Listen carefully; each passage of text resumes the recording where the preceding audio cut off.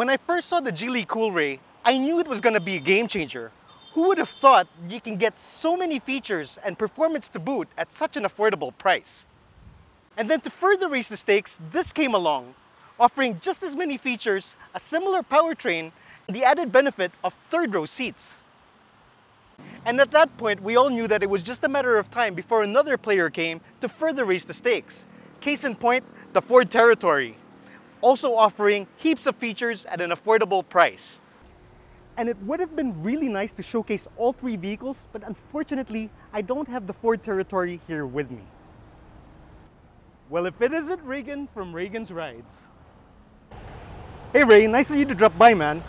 So what do you say we showcase these three vehicles to see what's what? You down for another collab? Sure thing, bro. Okay, you guys heard the man. Let's do this! Oh, wait, that's for your channel, right? Yeah, I'm sorry, bro. I just got used to it.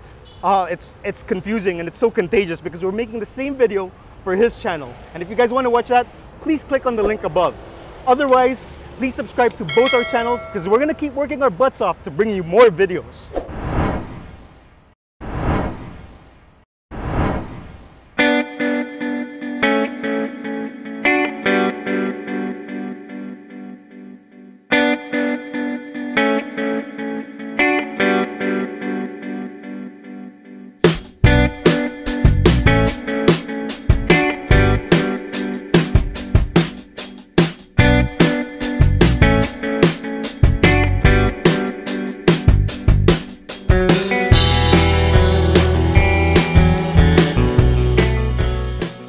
So I'm behind the wheel of the Geely Coolray. And like the Ford Territory and Chery Tiggo 8, this has a 1.5-liter turbocharged engine. Now this may have one cylinder less, but it's actually the fastest among the three, not to mention the lightest. And what that translates to is 0 to 100 in 7.9 seconds. So this also has a 7-speed wet-type dual-clutch transmission. So gear shifts are pretty quick when it's on drive. However, when you shift it to manual mode, there is a slight delay when you try to shift the gears yourself. And there's really no point in doing that because it auto upshifts when you're on manual mode, so you might as well leave it on drive.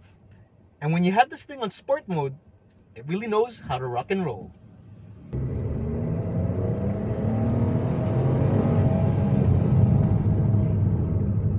So think of this as the Ford Territory and Chery Tiggo 8 on steroids. And if you're into spirited driving, it's a no-brainer which of these crossovers is for you.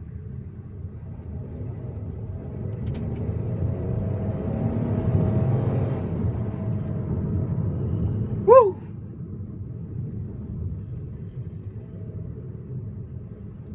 This thing is crazy quick. So unlike the other two, this does not have a dual clutch. It has a CVT, a continuously variable transmission. So in the absence of gear shifts, this has the smoothest transmission of the bunch. So if you like refinement, this may be the one for you. And for a CVT, it's actually pretty responsive. In fact, you need to be fairly light-footed to drive this thing smoothly.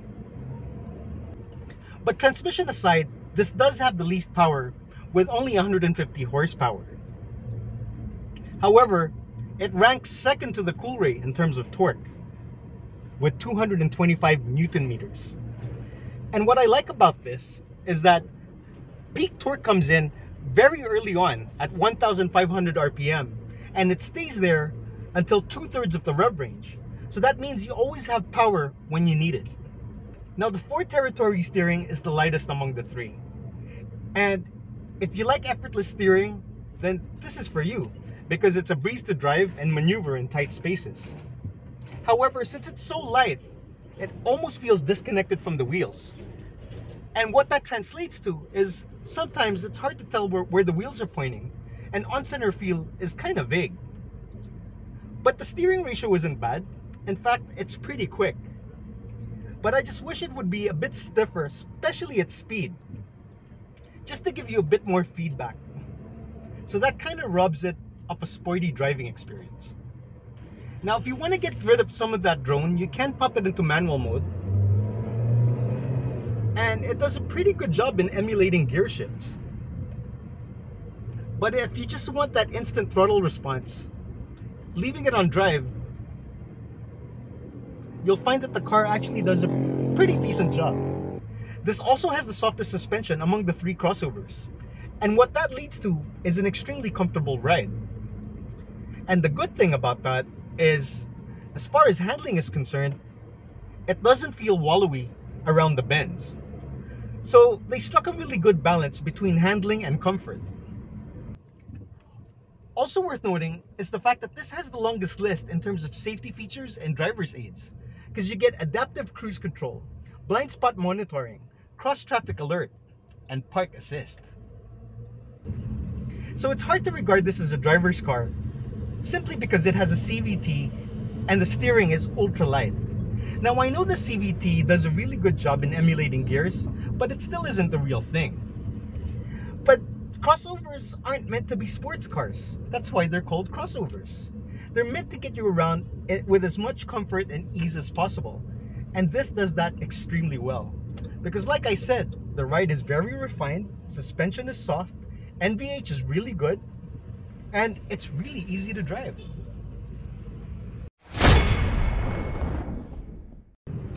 Last but definitely not the least, we have the Chery Tiggo 8. And this has 145 horsepower and 210 Newton meters of torque.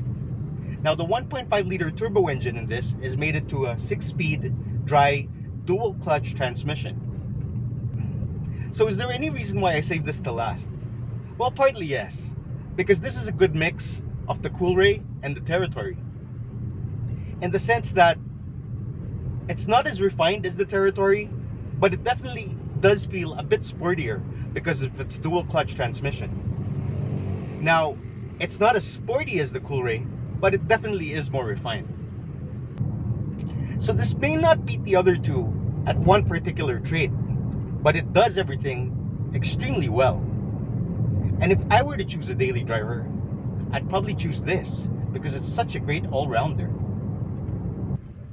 You have a comfortable ride, light steering with good feedback, and adequate power and engine response.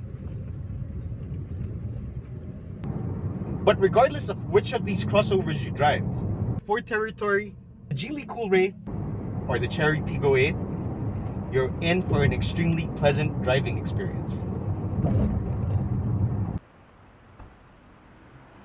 So how was it, bro? Sporty, refined, and a little bit of both. But Ray, we both know that crossovers have to offer more than just good driving dynamics.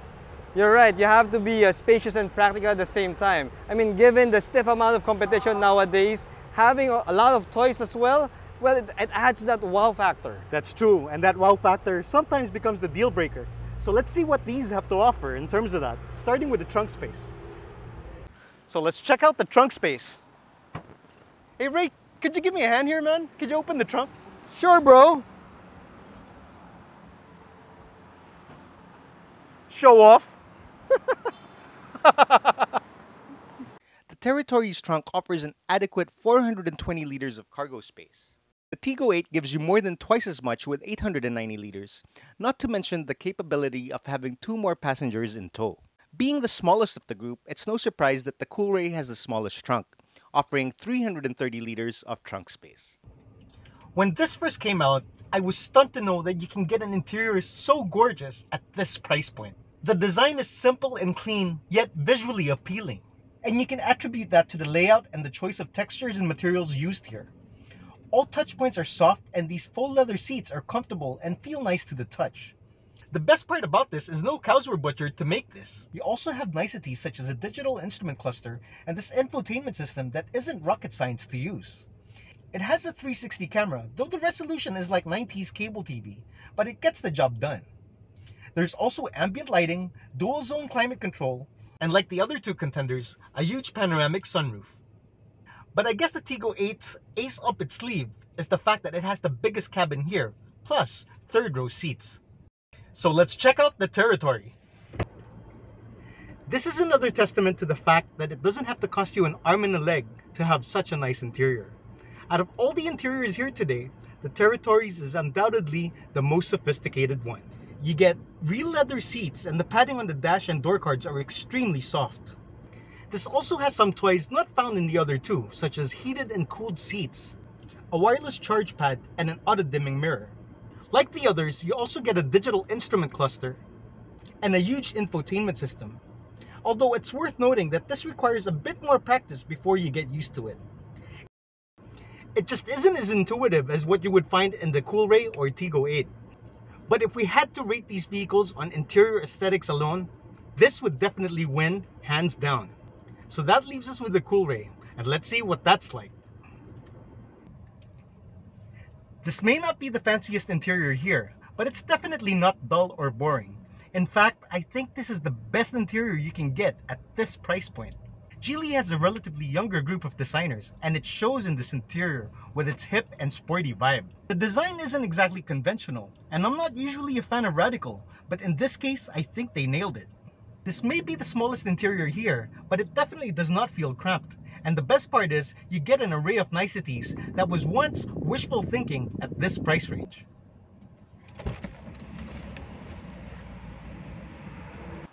So as far as the exterior is concerned, what you have here is small, medium, and large. But regardless of which of these crossovers you look at, they're all pretty stunning and you get some pretty decent kit. At the front, all of them sport DRLs and LED headlights. Along the side, they all come with 18-inch alloy wheels and side mirrors with turn indicators. The cameras are nicely integrated for all vehicles. At the back, you also get LED tail lamps, although it's worth noting that the Coolray has the nicest exhaust pipes of the bunch, probably because they're the only ones that are real. As far as styling is concerned, the exterior actually echoes their driving dynamics: sporty, elegant, and in between.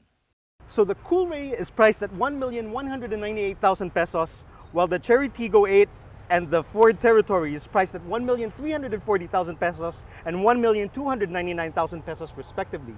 And they are all well-equipped crossovers. So thanks for watching. Wait. Is that it, bro? You're not gonna pick one? You have to pick one. The audience deserves a verdict. Pick one? Well, Ray, we're both huge fans of the Coolray, but it's kind of unfair to pit it against these two because they're just so much bigger and they cost a bit more. Well, okay, bro. Between the Territory and the Tiggo 8 then, you gotta pick one, bro. You know what, Ray? I hate to do this, but I really want to test it out a bit more. Maybe give them a series of tests, stuff like that, just to put them through their paces, man. Okay, I could smell another video brewing. Oh, you do, huh? Well, I think that's a good idea. You want to make another one? You betcha. All right, let's do that. So until then, thanks for watching.